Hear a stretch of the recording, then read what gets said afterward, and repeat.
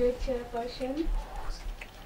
Chairperson, distinguished delegates and friends, it is my great privilege and pleasure to participate in this conference organized by Global Network Against Weapons and Nuclear Power in Space held in this beautiful city of Russia. First of all, I would like to thank Bruce Gagnon and other members of the organization for holding such an important conference at a time when the entire humanity is facing the risks of complete extinction because of the proliferation of nuclear arms and especially the spreading weapons and nuclear power in the space.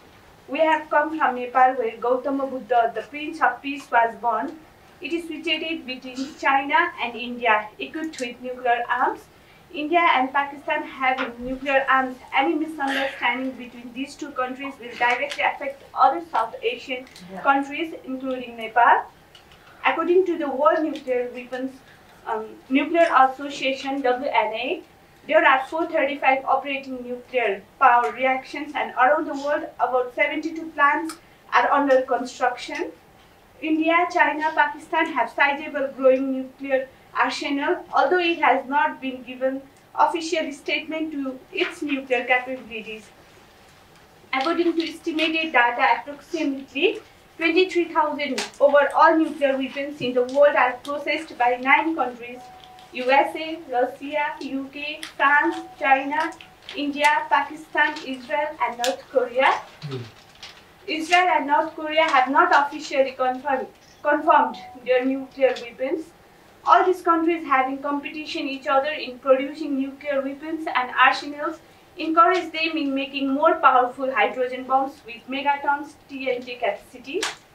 183 countries have signed comprehensive test ban treaty to ban all type of nuclear explosion activities, but India, Pakistan, and Israel have not yet signed, showing these national security concerns.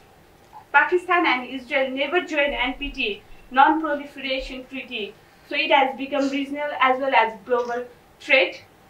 IAEA, International Atomic Energy Agency, has already recorded 420 major and minor radiation-related accidents with heavy casualties.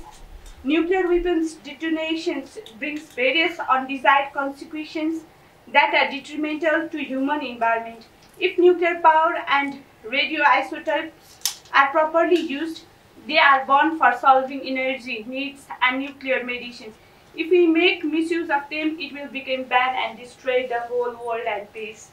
We must oppose both terrorism and war. We must discourage the cult of violence and militarization. We must oppose unilateralism and promote multilateralism and cooperation for world peace. We must respect human rights and seek solutions through dialogues.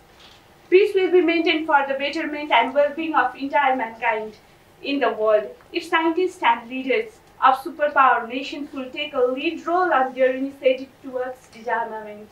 So we understand the immense significance of the responsibility carried out by Global Network to make the space free from nuclear weapons.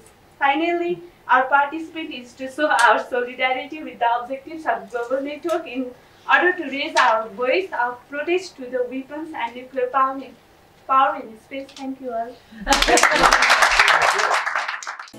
Mother Earth, give us so